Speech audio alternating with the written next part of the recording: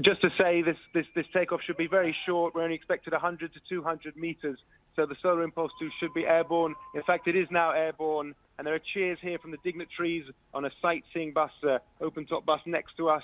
There's a crowd of a hundred or so people watching it as it takes to the air, and it is a really phenomenal sight, but also you're struck by how slow this plane is moving and how long this journey is going to take. But there it is, the sun has come out too through the fog, showing that the solar-powered cells will be picking up energy right now as it flies across Abu Dhabi. Abu Dhabi has it's building a huge legacy in green energy here. It's got a green city which is sponsoring this. This is an extraordinary sight to see.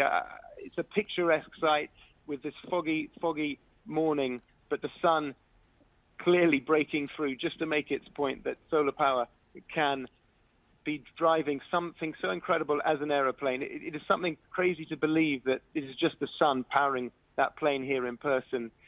But now it's got a huge journey ahead of it, a 12-hour journey or so to Muscat. It'll be landing this evening, so it won't be traveling overnight. But tomorrow morning, if the conditions are good, then Bertrand Piccard will pick up the legacy and take it on to India. And then the real large stretches of this journey will begin.